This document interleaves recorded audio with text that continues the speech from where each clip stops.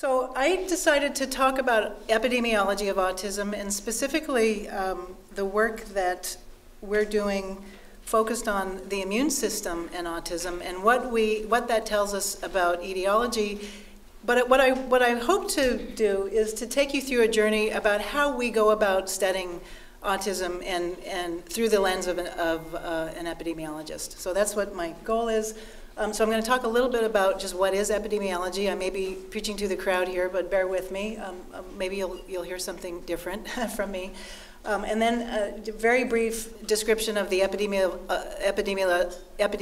of autism, about the immune function in autism, and then future directions we'd like to take. So first of all, what is an epidemiologist anyway?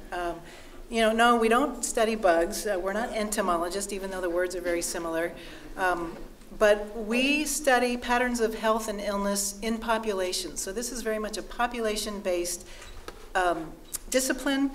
And the goal is to identify risk factors for disease and to inform basically public health and strategies for preventing disease, and ultimately to come up with treatment approaches that we can apply at the individual level. So we're taking this population-based approach, studying large numbers of people, trying to look at associations and patterns between exposures and outcomes, the who, what, why, that can ultimately be used to address issues in the clinic at the individual level. So basically, there are just 3 easy steps to being an epidemiologist. The first thing we do is we define the condition that we're studying. What is it? The next thing we do is we describe it. Who has it? How many people are affected? Who are they? Where are they? When does it occur? And then finally, we analyze. We try to look at these exposure outcome associations. And we try to answer this question: why does this happen? And what are the risk factors, and hopefully what are the causal factors? So the first step is to define. So what is autism? I think everybody sitting in here already knows this. What I printed here is just the new criteria in the DSM-5. These are the new diagnostic criteria that were published in the last couple of years. And basically it describes it this way: this persistent deficits in social communication and social interaction that appear in multiple contexts. This is accompanied by restricted patterns of behavior, stereotype behaviors, and narrow interests or activities. And the symptoms have to be present early on in development, early in the developmental period, but they may not manifest till quite a bit later. So they're present, but we may not notice them until quite a bit later in some people.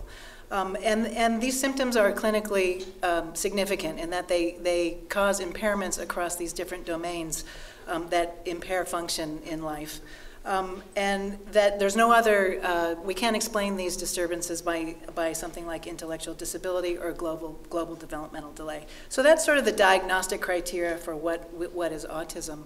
But it doesn't really tell us too much about the people that we're studying. And I show you this picture. This is actually supposed to convey that autism is really not one thing. This is a piece of art that was drawn by my nephew, who's 29, almost on his 30th birthday. He's autistic, and he's been drawing these animals since he was a very young child. And he drew this picture for me about 5 years ago, when about the age of 25. And what I love about this is that it really, to me, really conveys this sense that autism is not one thing. It's a spectrum of disorders, and everybody is different, large and small, and yellow and blue, and giraffes and zebras. But we recognize all of these characters here as belonging to the a similar family. And to me, that is just a beautiful description of what autism is. It's really the autisms, and it's really a broad spectrum and a very diverse spectrum that we need to understand much better. So next to describe, and I'm only going to describe a little bit about autism, and I've shown you this figure that you may be familiar with, that this really is conveying how common autism is and what's happened over the last several decades in terms of its prevalence. So early on, autism was thought to occur in about 1 or 4 or 5 per 10,000 people. And more recent estimates put that at, in fact, the most recent estimate from the CDC surveillance systems put it at 1 in 68 individuals is affected by autism spectrum disorders, and actually quite a bit higher in males than in females, because we see about a 4 to 1 or 5 to 1, depending on what level of severity you're looking at, 4 to 1 relationship between boys to girls affected with autism spectrum disorders. So it's quite common. Okay, so the next step in epidemiology is to analyze. And as I mentioned before, what we do here is we're really looking at relationships between exposures and outcomes. Is there an association on this sort of broad population-based level when we're looking at groups of people? So what kinds of things might be causing autism? Well, early on, unfortunately, autism in the 1950s or so, 50s into the early 60s, autism was thought to be caused by mothers who were really not very warm to their children. They were so-called the refrigerator mothers. This was a belief system that was promulgated for way too long and caused a lot of pain and grief to families, specifically parents and specifically mothers. And fortunately, that was, and there wasn't really an understanding that there was a biologic basis for autism, that it was a sort of social environment, and specifically the parenting style was such that it was very cold, and the children were being isolated and not being and didn't develop appropriate social interactions with their family members and others. Fortunately, that myth was dismissed. It took too long to dismiss it, but with a lot of information coming out about brain development and findings that the types of anomalies that we see in brains were consistent with an in utero initiation of the pathology. Information that came out about women who were exposed to infections, specifically rubella, that the women with rubella, among those, the children born to women with rubella, there was a higher rate of autism than would be expected. And other maternal infections, and I'm going to talk more about infections a little bit. There was information, more data coming out early on about women who took certain medications during pregnancy, and their children, as they grew up, had a much higher probability of being diagnosed with an autism spectrum disorder than you would expect. These medications, one of the big ones was thalidomide, which is a medication that was used for to treat morning sickness in some women. Also valproic acid, which was used to treat seizures. And so this was giving us hints that, okay, it's something going on, early exposures in the prenatal period.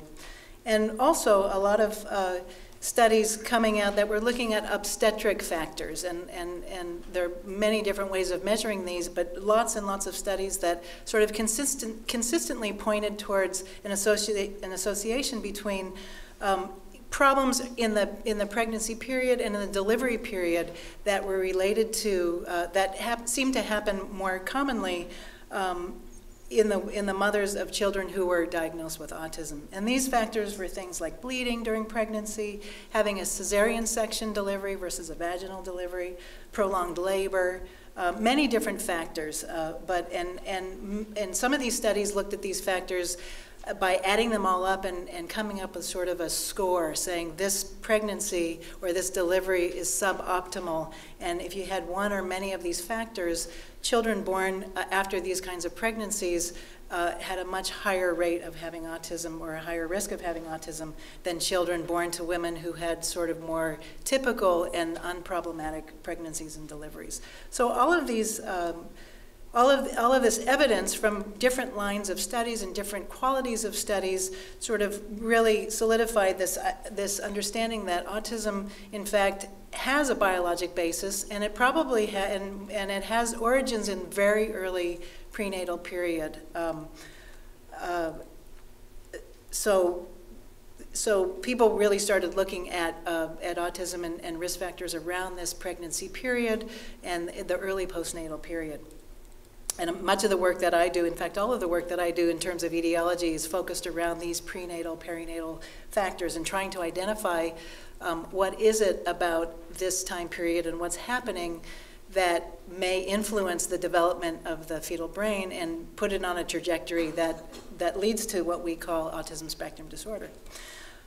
There's a whole other body of evidence that I'm not showing you at all, but that has pointed to genetic underpinning for autism. And this has been established from many studies looking at different kinds of study designs, looking at twins, looking at families, and finding that, that the rate of autism among, for example, identical twins is the concordance of autism in identical twins is much higher than the concordance in fraternal twins, for example.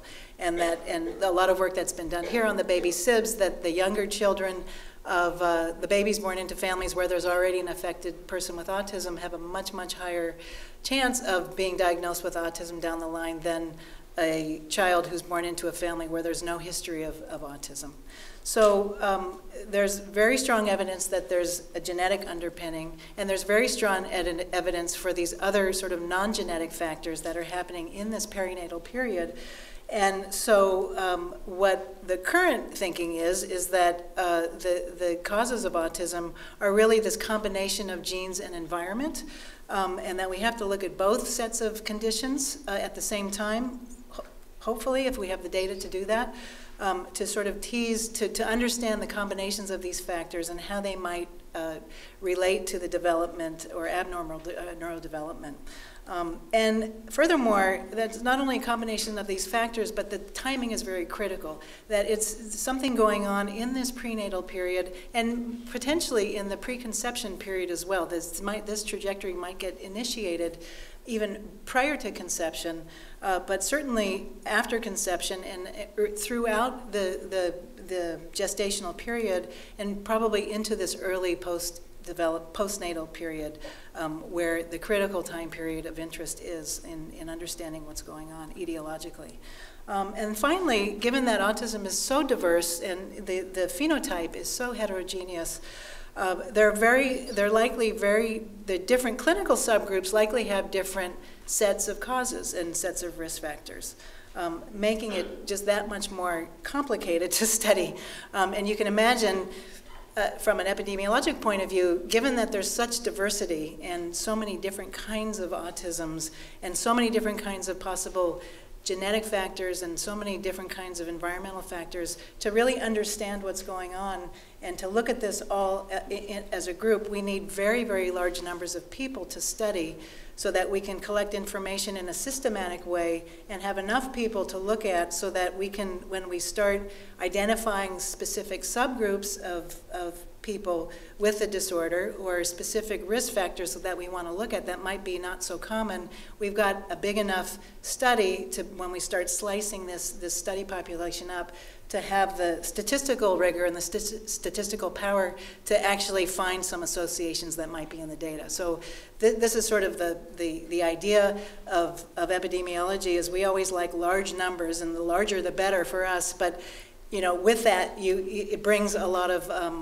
difficulty, because if you want to go deep with the data and collect all sorts of information on a large number of people, that's a diverse group, that's representative of the general population, you know, you start hearing those dollar signs or whatever, seeing those dollar signs, you know, fill up your landscape, because it's very expensive to do this kinds of studies. So. So we've taken a number of different approaches that I'm going to sort of talk about, some of which are much more efficient and get at certain aspects of the question, and other studies that are much more resource intensive and can get at other aspects of answer other aspects of these questions with different methodologies. Okay, so what I put up here is sort of my conceptual model of autism etiology. It's very simplistic, but I think for me it's been helpful in guiding my thinking about how these different sets of factors sort of interact, interrelate in time, and different combinations of them to sort of come together to influence the neurodevelopment and ultimately influence development of autism spectrum disorders. And so, you know, we've got environmental factors, we've got genetic factors, and we've got these sort of endogenous factors that could be in the immune system, the endocrine system, metabolic factors, and then this whole sort of set of epigenetic factors which lie, I'm not sure if they're actually in the right bubble here, but that's where I put them so far.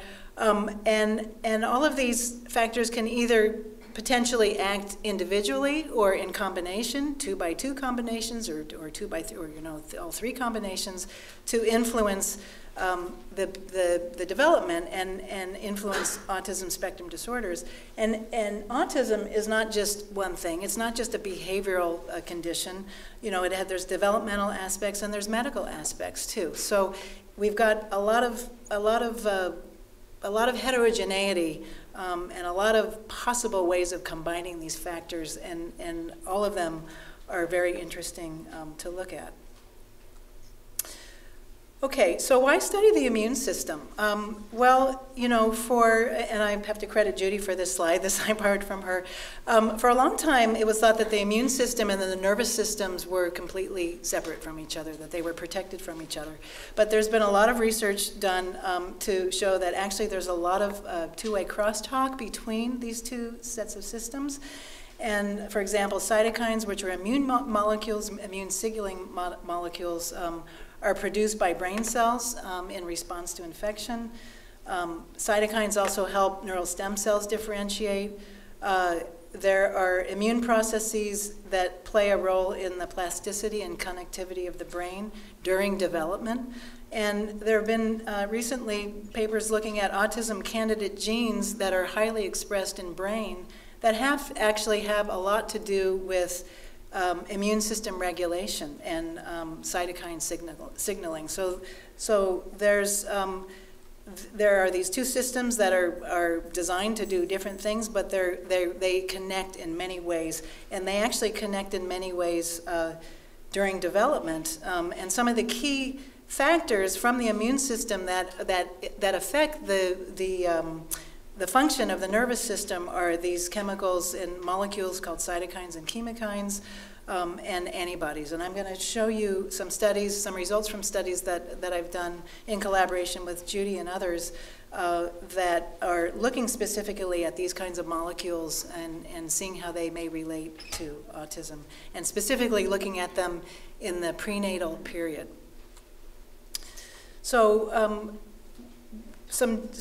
just sort of a summary, a very brief summary of what we know in terms of the immune function in people with autism. There have been many genes that have been found that regulate immune response in individuals with autism that occur that these polymorphisms in these genes occur more commonly in some individuals with autism compared to people without autism.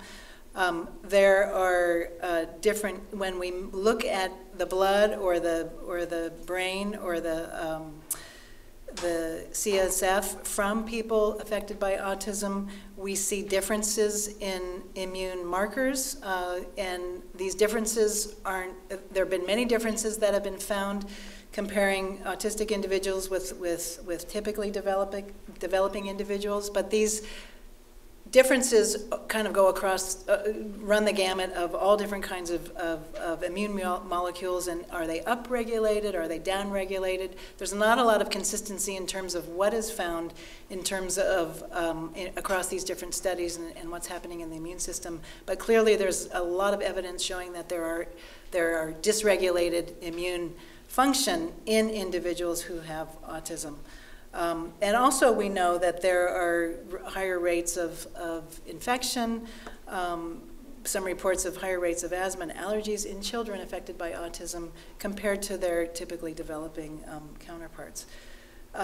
So this is all measuring things that are happening in people already diagnosed with autism. And so the timing is problematic here because we don't know, are the immune changes a consequence of autism or related or a precursor to the autism? Are they along the causal pathway? So one way of getting a handle at this is to look at at the mother, and specifically, ideally what we'd like to do is look at the mom, what's happening with her during the period when the fetal brain is developing, so when the baby is in utero. And we also would like to know what's happening, but often we don't have the data to look at what's happening in the prenatal period. So people have originally started looking at what's happening in the postnatal period, and in fact looking in mothers who already have a child who's been diagnosed and trying to measure something in her blood that today, with a 5-year-old child, may indicate what was happening early on in that prenatal period. So there have been different studies that have looked at different aspects of the immune system and maternal immune system in relation to autism. And so there have been several studies looking in this postnatal period. And studies looking at autoimmune diseases, and then also looking at blood collected after the child was diagnosed, and measuring different kinds of immune molecules in that blood post-diagnosis of the child to see if there was something going on that could be related to, that was more common in those mothers who had kids with autism compared to mothers who didn't have kids with autism. So these are data from the Charge study, I believe, looking at, again, postnatal serum. And this is a blot, a Western blot, that shows the reactivity of maternal IgG against a human fetal brain protein. And what it's showing is that, and we've got 3 groups of kids here. We've got kids with autism here, and we've got a child, typically developing child, and we've got a child with developmental delay that's not autism. And so what this is showing, what this study found, was that there were specific bands that were present in the kids with autism, in the maternal serum that was collected after the child was born, and in fact after the child was diagnosed. So this is mom's serum that were present in the moms who had kids with autism, that were not present in the moms who had typically developing kids, or even kids with other kinds of developmental issues. And what this shows, there were 2 bands, one at 73 kilodalton and one at 37 down here. And in some kids, both bands were there. And this was very specific to autism. We didn't see any of these patterns in these other 2 groups of kids. So this gives a little hint that something is different in a subset of these women. But what this doesn't tell us is, again, this is postnatal serum. So it doesn't really, we can infer that maybe the same patterns were happening during this period of critical neurodevelopment when the baby was actually, when the fetal brain was developing in utero, but we don't really know. So, so what we've been able to do is, and others have been able to do this as well, but we've been able to look at conditions that immune system anomalies, both clinical and looking at biomarkers, biospecimens, that are directly from this prenatal period during the time when the fetal brain is developing, and to see if there's something different about these pregnancies, and either measured in the blood or just clinically with these women, different in these moms who go on to have kids with autism compared to moms whose children are developing typically. So there's several different things that we've looked at, and others have looked at. From clinical conditions such as infection or asthma and allergy or autoimmune conditions, to looking actually at the blood, measuring things in the blood, and looking at inflammatory markers such as cytokines and chemokines. Other studies have also been able to look at amniotic fluid, which is also a great thing to be able to look at if you have a bank of amniotic fluid that you can look at. These are just papers flashing up here that there's been several papers published over the years looking at maternal infection and its association, infection during pregnancy or around the time of pregnancy, and its association with autism spectrum disorders in the children. Many different study designs have been used to do these studies. Some studies are based on surveys of families who are coming into a clinic who have children with autism, and basically the mothers, it's typically the mothers, are asked, you know,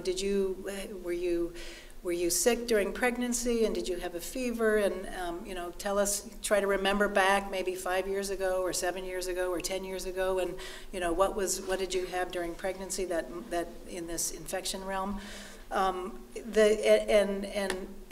sometimes these kinds of studies have not had a comparison group, so they've just had families who have autistic children and asked the mothers, what did you experience? And I think everybody would appreciate the limitations of that kind of study, where you don't, number one, you don't have anybody to compare it to, and number two, you're relying on what a mother can remember, and sometimes it's years in the past, and these studies are really plagued with what we call recall bias, and you know, basically people are going to be more likely, typically people who have children with some kind of developmental issue may have been searching and searching and searching their minds for something that may have caused this, and they may be much more likely to remember something that happened than a woman with a child who's 5 years old now, who is, you know, for all intents and purposes, typically developing.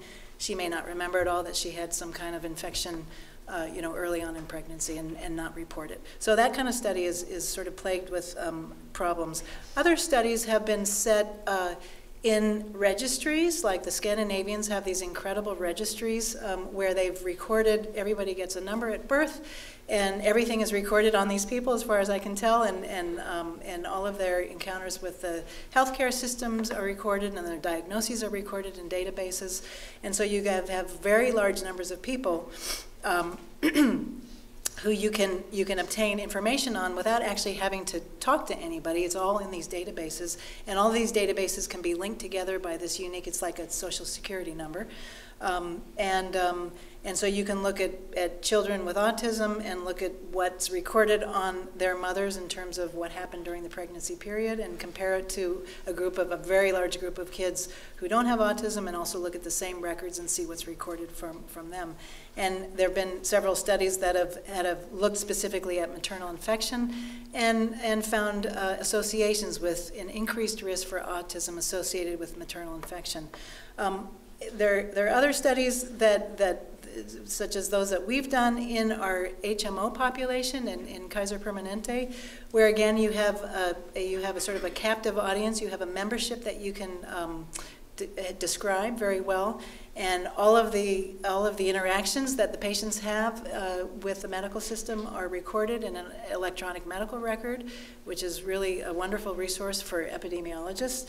And we can, again, without having to talk to anybody, and we can look at diagnoses that were made by physicians and recorded during a pregnancy, way before the outcome of that pregnancy was known, and way before, you know, anybody knew that autism was going to be found.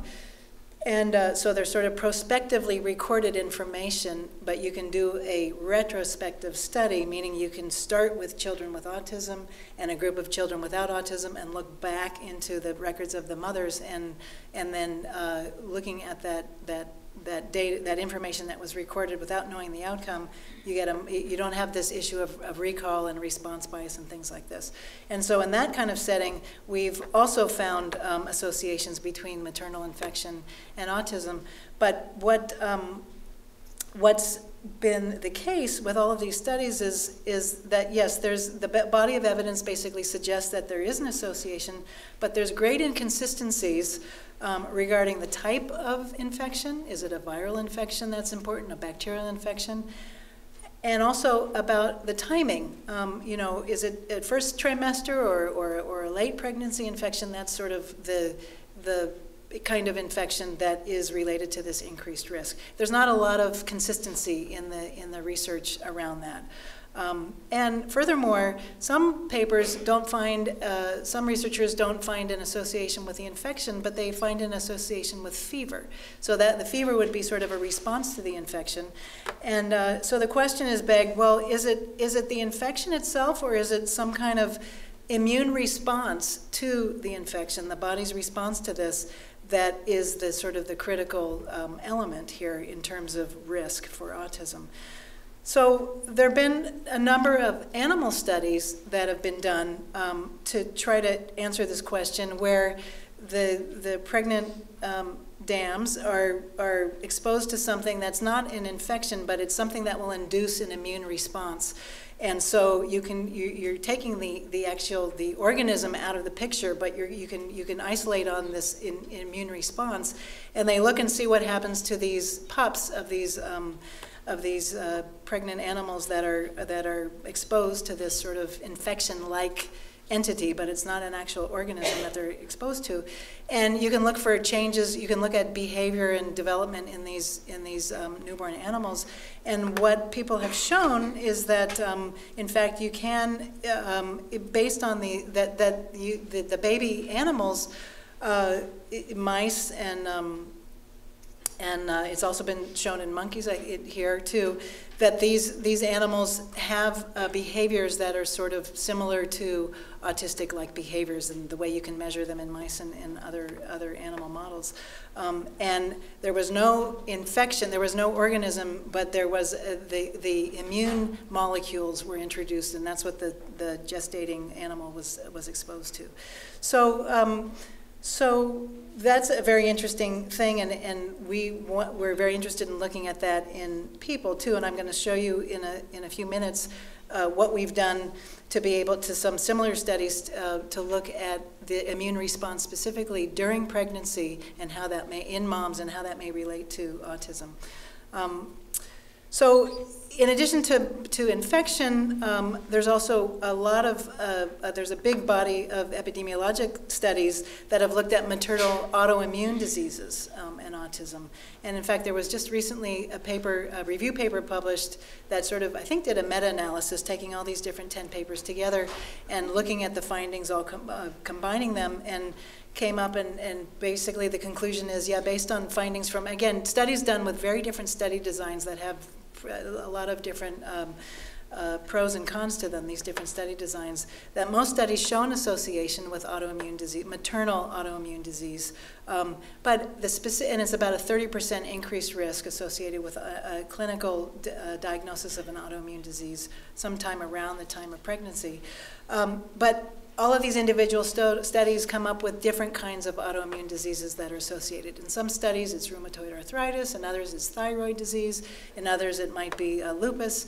There's not a lot of consistency. So, and furthermore, in studies that have been able to look at the timing of when this autoimmune disorder might be most active, if you can measure that, is in relation to risk for autism, is not consistent either across studies. So I think you're getting the picture that there's, sort of at the 30,000 foot level, we see good evidence that there's associations with maternal infection and immune system disturbances in pregnancy and increased risk for autism. But specifically what it is, it's kind of fuzzy. We don't really know what's going on. Is it the organism? Is it the disease? Is it the immune response to the disease and those molecules that might be somehow impacting the developing fetal brain?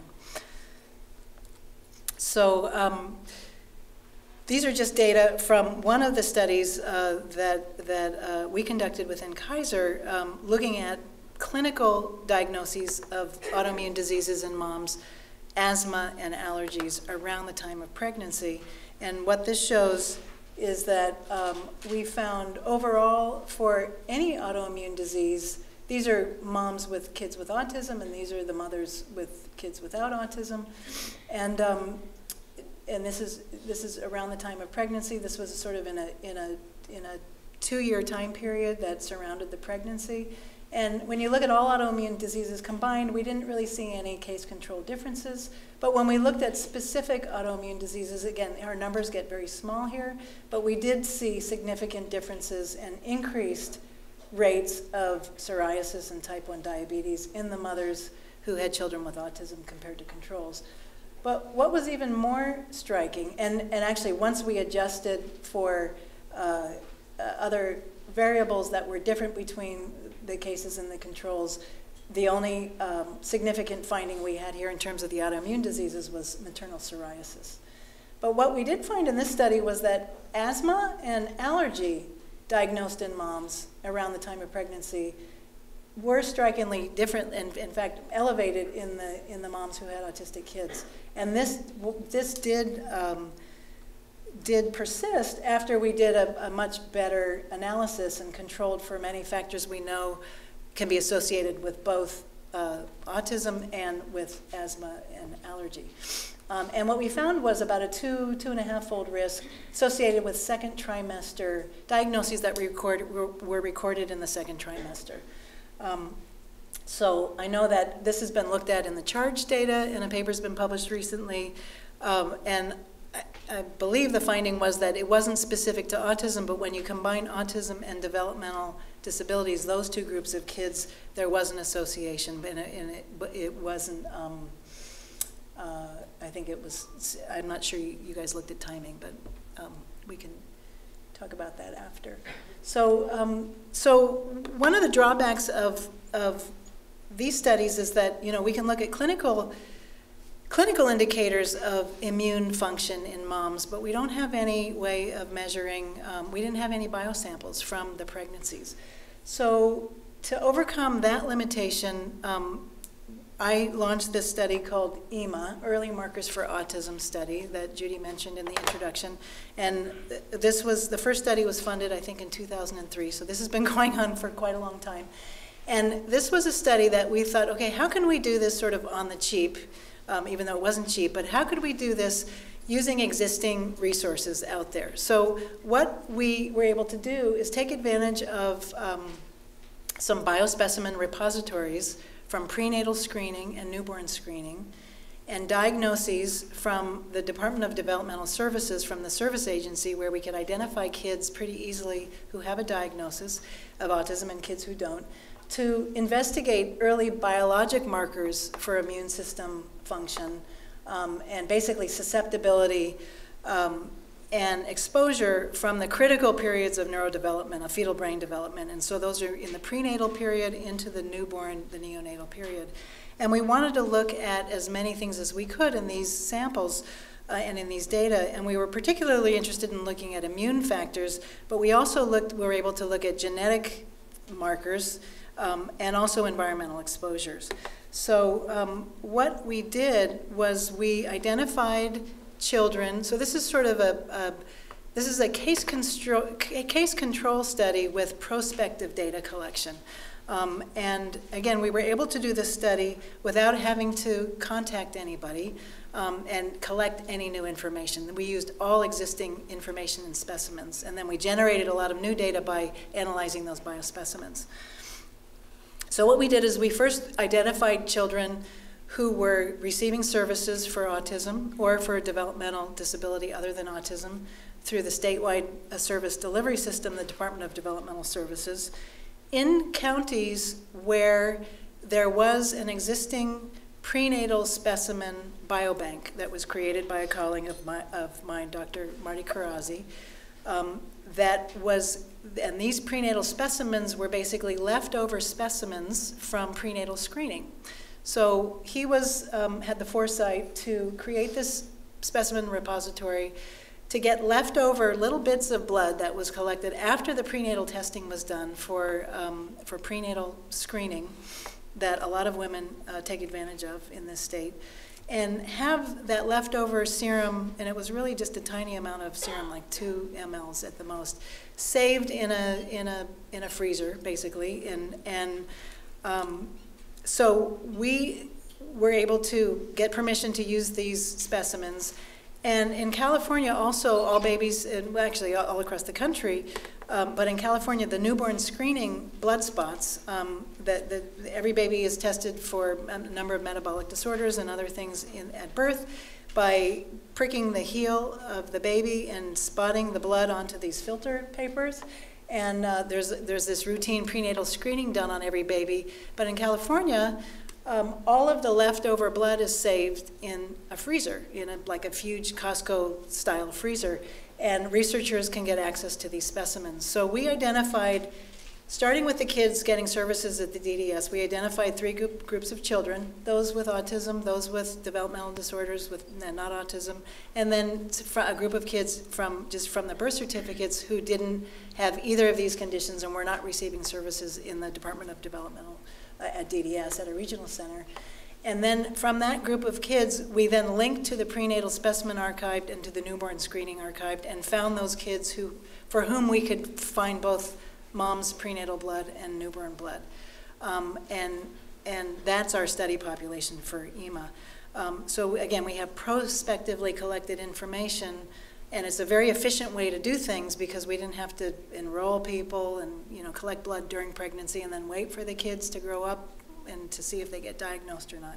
And so we've been able to, we've done 2 phases of this study, and these are all the things that we've been able to measure in these specimens. So in the prenatal specimens, we've measured a number of different environmental exposures.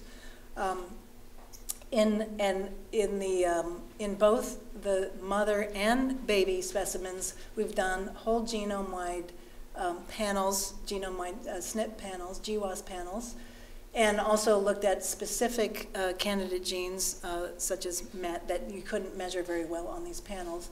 And then we've also, in both mom's prenatal blood and baby's blood, we've measured a number of immune markers, cytokines and chemokines, and C-reactive protein, immunoglobulins, autoantibodies, all with the goal of trying to understand, how all of these different components come together to result in this down here. And it's been a really fun study, and we keep adding more and more things to it. It's amazing how much we've been able to eke out of these tiny little bits of blood, but it's been really a great thing. So I'm going to show you next some results from this study. And the results that we published, we have a lot more in the works right now, but the results we published with respect to the immune markers. So this looks very familiar, right? This is this blot that I showed looks like the one that I showed before. But what's interesting about this is that this is prenatal serum. What I showed you before was postnatal, blood from moms after the kid was already diagnosed. This is during pregnancy. And what we found, which was really wonderful, is the same kind of band patterns that were coming up. The 73, and in this case, in the 37, and we also discovered this band around 39 kilodalton in the kids with autism, but not in the kids who were typically developing. So this was very consistent with the earlier work that Judy and colleagues had done, showing these autoantibodies to fetal brain protein that are actually happening during the gestational period. We also looked at cytokines and chemokines and found some significant differences in the serum, the prenatal serum of the moms who went on to have kids with autism compared to the moms who had typically developing kids, this is general population, or kids with developmental delay. And specifically, the 3 cytokines that came up in this study were interferon gamma, IL-4, and IL-5. Those were significantly elevated in the moms who had autistic kids compared to the general population controls. And all 3 levels of these cytokines were very correlated with each other. We also found some differences when we looked at the DD group compared to the general population group. And in this sense, in this case, we found that the IL-6 was elevated in the mothers of these kids compared to the general population kids. And IL-6 is one of the cytokines that can cross through the placenta and into the the developing baby circulating blood. Surprisingly, we didn't see any difference between the ASD kids and the general population kids, but the mothers of the DD kids were significantly higher compared to these other 2 groups. So what does this mean? What was interesting is this pattern of the increase of the interferon gamma, IL-4 and IL-5 was pretty consistent with the findings we reported based on the clinical picture of the moms, this asthma allergy sort of phenotype of the moms. And these are the cytokines that you would expect to see elevated in people with allergy and asthma. So that was sort of a nice kind of validation of our earlier findings. And we don't really know, what the mechanism is and how these elevated cytokines might be influencing fetal development, brain development.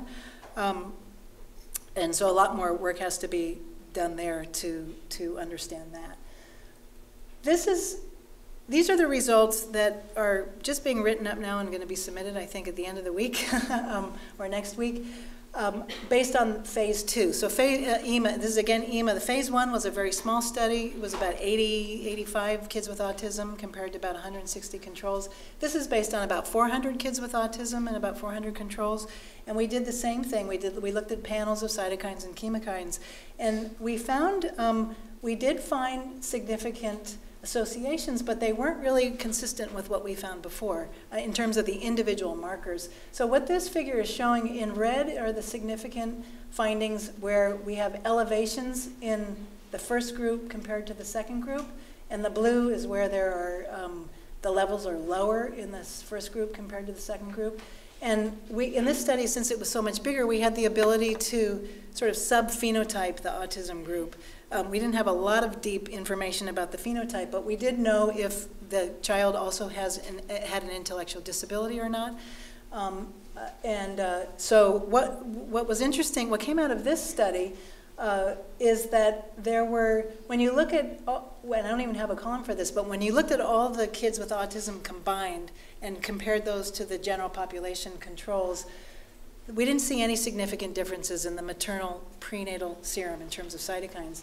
But when you look at subgroups, and specifically this group with intellectual disability, compared to every other group, compared to the general population controls, compared to the DD controls, and compared to the ASD kids without intellectual disability, we see significant elevations in certain kinds of cytokines and chemokines that have to do with inflammation. And these molecules are typically downregulated in mid-gestation, but for some reason in these women they haven't been downregulated, they're elevated. So it sort of suggests that there's a lack of a typical immune regulation during pregnancy, and why that is, we don't know. We have the ability now to look at so with the EMA data now, we've done this. We're looking at other immune molecules in association with outcome. We're looking at the environmental exposures in association with the outcome. We're looking at the genes in association with the outcome. And then we have the ability to look at combinations. So this is what we're working on now, is trying to understand what are the mechanisms, how does again, measuring, from biologic specimens, measuring during pregnancy metabolites of environmental exposures, what's happening in the immune system biologically and in terms of outcome, and folding in the genes as well. And pretty soon we'll be able to look at everything combined. It's a fairly small study to really look at gene-environment interactions, but we're taking some interesting approaches to trying to see how the protein marker data informs our genetic findings and vice versa. And so that's all ongoing, and I think we'll be having lots of interesting results come out very soon on that. So finally, I'd like to talk about, well, one other study that's ongoing, and then a future study that's planned. So again, so EMA was great. It's I think an improvement over these sort of case control studies we do where we're not there during the pregnancy to, I'm sorry, it's an improvement over the studies, yeah, like case control studies like like charge or seed, where we're not there during pregnancy to measure, to collect blood. EMA, we were able to collect blood, but we only had blood from one time point in pregnancy. And pregnancy is a very dynamic process, and it changes over time. And so we don't really know, what we measure on one day during the second trimester, if that's really very representative of what's happening over this whole pregnancy. Furthermore, we didn't have any good clinical information on the mothers because we relied on these databases that didn't have that information. So the early study is another kind of study that is trying to get at the same questions, but using a truly prospective design, meaning we're following women who already have a child on the spectrum, and we're following them from the beginning of a new pregnancy. This is the early study, which UC Davis Irva Hertz-Picciotto is one of the PIs on this multi-site study. It's very similar to the MARBLE study that's being done here. And this is an attempt to, again, efficiently pick a group of women who are at high risk for having an autistic child and follow them from the beginning, very, very beginning of pregnancy, with detailed data collection all throughout the pregnancy, and after the baby is born, detailed data collection on the baby and evaluating them periodically every 6 to 12 months to see what happens in terms of their development. And this study is ongoing, and we're just starting to look at the data and publish results, which I'm not going to present any of here, but it's just to illustrate the kinds of things you can do. And in this study, we can look at environmental exposures, we can look at the phenotype, we can look at genetics, and we can look at the epigenome, and we can kind of bring everything together. And so it's a very, very powerful study design, but it's got a couple of limitations. One is that we're looking at this high-risk population. So how generalizable is that to everybody with autism? Not everybody with autism. In fact, most people don't come from a family where there's already somebody with the diagnosis. And so how different or similar are these women and what they're experiencing during pregnancy to sort of the general population of autism? That's one drawback. The other drawback is we have a relatively small sample because it's a restricted sample. It's this high-risk pregnancy cohort. These families are incredibly burdened already. They've got an autistic child at home. To participate in a study like this takes an enormous amount of dedication and time and perseverance. And so and it's a very expensive kind of study to conduct. So the numbers are relatively small, and that limits your ability to do all sorts of different kinds of analyses that you need much larger numbers to do. So where do we go from here? I've sort of talked about a lot of different kinds of study designs and some great things about them and some limitations of them. I want to tell you finally about a resource that we have at Kaiser where I work that I think is going to sort of address not all the issues and not all the limitations, but again, in a very efficient way, be able to do these kinds of prospective pregnancy cohort studies in a relatively efficient way and get the information collected when it's actually occurring, so that you can look at outcomes in kids and not only look at autism, but look at a whole range of neurodevelopmental outcomes and really begin to understand what's unique to autism and what's maybe specific or what's general to child development. So at Kaiser, we have a big research division that's embedded in this system that provides healthcare. We have this huge membership, very diverse membership. We've got clinicians who are experts in autism diagnoses.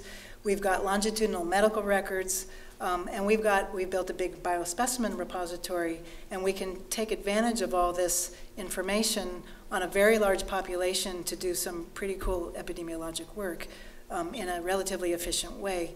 And the population at Kaiser, in terms of autism, is very large. We do a census every year, and among the current members, this is as of June of this year, we had nearly 20,000 individuals across the lifespan who have a diagnosis of autism in their medical record. And we've done a lot of validation studies looking at, how, is it really autism when the medical record says it is? And actually, we haven't looked yet in the kids, but in the adults, but in the kids, based on record reviews and also clinical, comparing what's in the record with these sort of gold standard clinical assessments that kids have had from participating in our research studies, the diagnoses are fairly valid. Not 100%, but 80, 90%, 95% valid. So we have this large captive population to invite into studies. We also have great retention. So people who are at Kaiser typically stay in Kaiser, especially if they have a chronic healthcare condition such as autism. And now that there's this autism insurance reform where the health plans actually have to pay for interventions like behavioral interventions, is even more of an incentive for families to stay in the health plan and be insured by Kaiser so they can take advantage of those services. In terms of how representative our population is, in terms of demographics, it's very representative. We see the same male-female ratio and so on. I'm not going to go into that. This just shows the prevalence, and you can see it pretty much mirrors what that 1 in 68. In fact, our numbers are a little bit even more, is a little bit higher. The prevalence is a little bit higher in the kids in that kind of 8-year-old range. And then, it drops dramatically as people age, and I think there's a huge amount of under-ascertainment of autism in this age range. But it's quite high in all these other age groups. So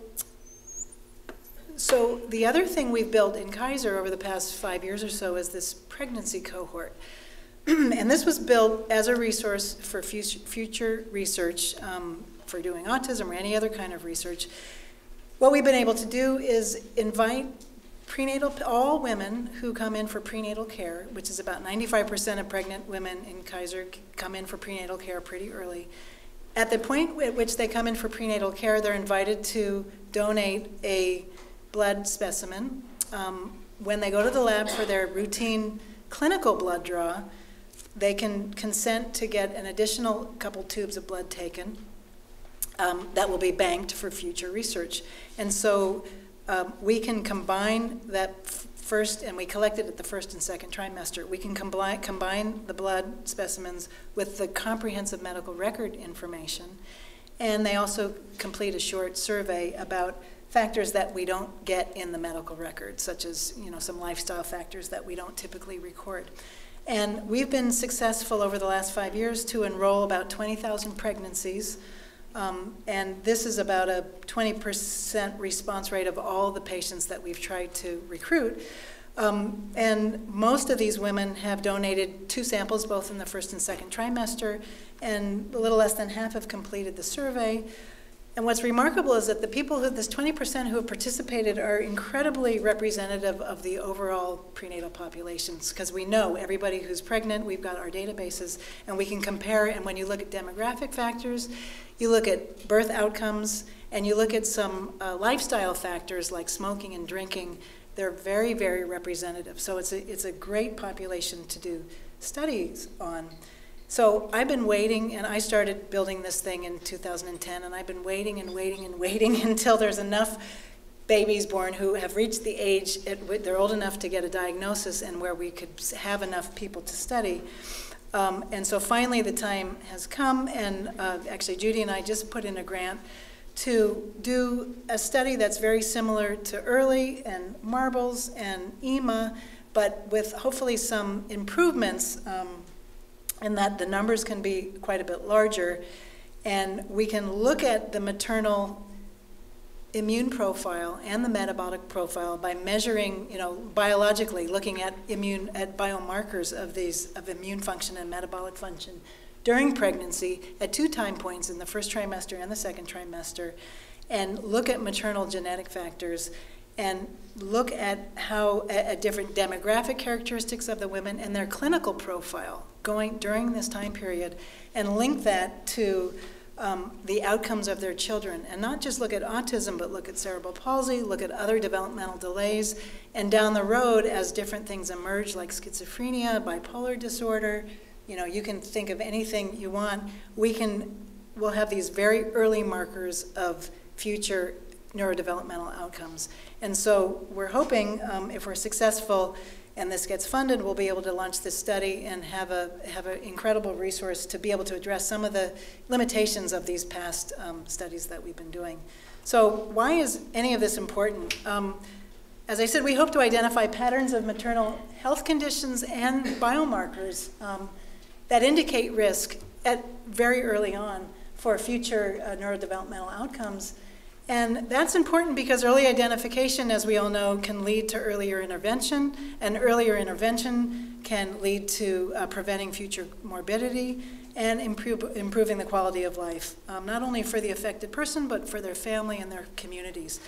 And in addition, the identification of these early biomarkers of prenatal risk will hopefully shed light on biologic mechanisms, and that can drive some more basic science studies to look at how is this actually happening, and then hopefully that will drive the development of specific interventions, treatment strategies, and that could be really targeted to specific individuals based on their individual profile. So that's our goal. We've got a lot of work ahead of us. It's been really exciting collaboration and a lot of questions to answer and great resources for others to collaborate with us on. So if you're interested in any of this, you know, I'm always happy to talk to people and talk about new collaborations. Thank you very much.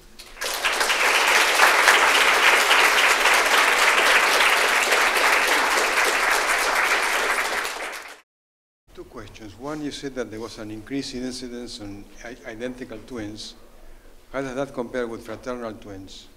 And then the other question is there, in children born out of parents with ASD, is there an increase in incidence of ASD?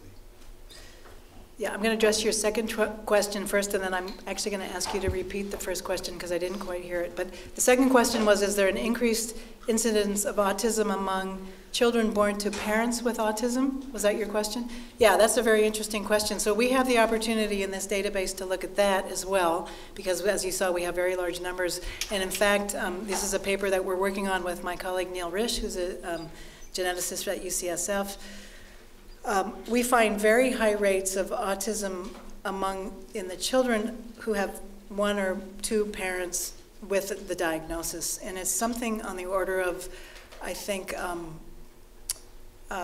let's see, how does the statistic work? It's 30%, so like the recurrence risk in baby SIBS is 20%. In these children who have parents with autism, it's something like 30%. So it's 30 to 40%. It's very, very high.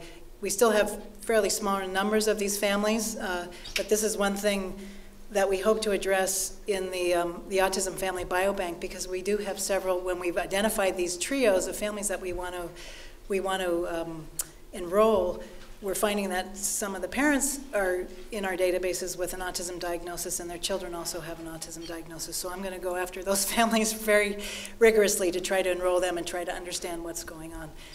Your first question was about twins, but I didn't quite understand what it was. You mentioned that there was an increased incidence of ASD in identical twins. Yeah. Does the same increase hold for fraternal twins? Okay. Right, so about twins and incidence of autism. So we do know that being a twin is one of the risk factors for autism. So twins, whether you're fraternal or identical, that puts you at increased risk for having a diagnosis with autism. Twinning actually puts you at increased risk for many, many outcomes, not just autism. And what I was trying to say about fraternal and identical is that among identical twins, the concordance, that is, if one twin has autism, the likelihood that the other twin has autism is much, much higher than in fraternal twins. If one twin has autism, you're not as likely to have it, but still greater than if two siblings who were born at different times. That's what, yeah. Have you found any correlation about if with parents who've done IVF or any, like with the frozen embryos? any correlation with that? So the question is about infertility treatment and autism risk. We've done one study looking at infertility history, a history of infertility and treatments, but we weren't able to look at IVF, and we didn't find any association with infertility. There is a body of research looking at infertility and infertility treatments, and I think there is some data that shows an association. I'm not, right now I'm not 100% really familiar with all of the results, but this is an area that's being studied by many people because it's infertility treatment. Age of mothers has increased over time. Infertility is also, I think, in treatments have increased over time. And could there be some association? Could there be some explanation about infertility? So there's a lot of studies that will be able to address that, like the early study and the seed study and the charge study and the marble study, all these big epidemiologic studies, but the data haven't quite come out yet. So I'm wondering how the Fragile X plays into your studies, just because so many of the women with the Fragile X premutation have immune-mediated disorders or autoimmune disease, and they're very high risk to have Fragile X kids, both, and the autism can occur in both premutation and full mutation, but we see an awful lot of gray zone, these 45 to 54 CGG repeats in autism, and I'm wondering if you're looking at how that impacts some of your immune studies or prevalence studies, or... We haven't looked at that yet, but that would be an interesting thing to do. I wonder, I haven't looked at to see how many, what's the prevalence of Fragile X? I mean, so we see about 1 in 200 women here through newborn screening is a carrier. So they would be ones that would be at very high risk for immune dysfunction, and then at high risk for having kids with Fragile X syndrome. But also we're very interested in immune dysfunction with premutation involvement and how that can push them towards autism. Well, that would be a great thing to address with this Autism Family Biobank, because we'll have specimens from the moms, from the dads, and the kids, and we'll have all the clinical data. So that's the kind of thing that we would be able to, I don't know, with 5,000 women, if that would be even large enough, but it probably would be. It definitely would be, and particularly for gray zone issues. For the premutation things and the... Yeah, but also the gray zone is pretty common in the general population, and so that would be important to look at too, influencing the risk. It's just another additional genetic factor. Yeah. Oh, that's something to put on the list, definitely, once we have the genetic samples analyzed. I was really intrigued by the finding where you found that breaking down your group into the with intellectual disability and without, you saw an association that you didn't see it when they were treated as one. And I wonder if that's led you to think about kind of breaking down the autism diagnosis and looking at it more in a dimensional way to look at whether some of the symptoms are related but not the diagnosis, since it hides so much variability. Yeah, that's a great question, and of course we'd love to do that. In EMA, that was the limitation, one of the many limitations of EMA, even though it's got a lot of positive things going for it. We don't have deep phenotypic behavioral information about those kids. It's just what we've been able to get out of by reviewing the regional center records, because they're all DDS clients, and whatever we can get there, which is not a whole lot. So hopefully with this new study and centering it in a cohort where we have much better phenotypic, still probably not as good as what we would need to do what you're doing, but we could always bring these kids back in if we want to, and do a much deeper dive and workup on them. But that's a great question. It's very intriguing, because this whole, Judy, I don't know if you want to comment on this, but we were kind of surprised to see this and really excited, because it's such a differentiator between this group with intellectual disability and without. And they're very different from the DD kids, many of whom have intellectual disability but not autism. They're different. Yeah, okay. Actually, that was my question about how are you to further sort of slice and dice the data so that, 20 years from now, or any sort of markers that, say the diagnosis changes, how do you kind of determine, are you going to break down the data even more now that you've seen those markers, and do you have ideas on that? And then just one follow-up thing is, I'm part of the biobank, so I'm part of your study. Oh, yeah, so, we'd like to slice and dice as much as we can, so we need good phenotypic information, and we need large numbers, and so, we're trying to build these resources so that we can do, in the EMA study, we can't slice and dice any more than we've done because that's the limit. We also we were able to look at early onset and regressive autism. So those are the really only two dimensions that we could slice and dice the ASD cases, because it's very limited what you can get from records from the developmental, DDS records. It's not real deep what you can get phenotypically. I just had one comment. I think one of the things is to take this even further in the future is which kids we can sort of get a picture of and how they do in various interventions, right? So at least through the Kaiser, you'll be able to track in the success of different interventions, because that's another way of phenotypically sort of identifying them, what they respond to. So we can actually predict and help maybe guide intervention. Yeah. Could you just touch upon the differences you found in the early onset versus the regressional autism that you just touched upon? Yeah, and I don't think we found any because otherwise they would be up on that slide that I showed, I think. Judy, do you, or Karen, if Karen's in the audience? We didn't see any difference. Yeah, we didn't see any.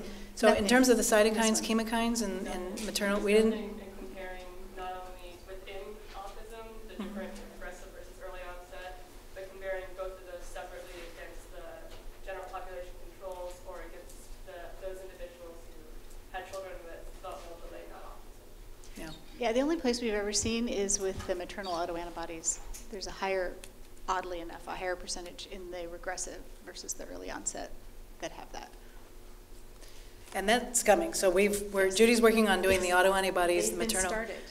They've been started for EMA, for this larger group of EMA. So we'll see if we can replicate what we found in these other studies and hopefully extend that as well. The UC Davis Mind Institute was created in 1998 with a promise to find cures for neurodevelopmental disorders. Every day, our physicians and researchers come closer to fulfilling that promise. Their groundbreaking research on autism, Fragile X syndrome, chromosome 22q11.2 deletion syndrome, ADHD, and other brain disorders are helping children achieve their fullest potential. Please visit our website to find out more about current studies, upcoming events, and how you can help make a difference.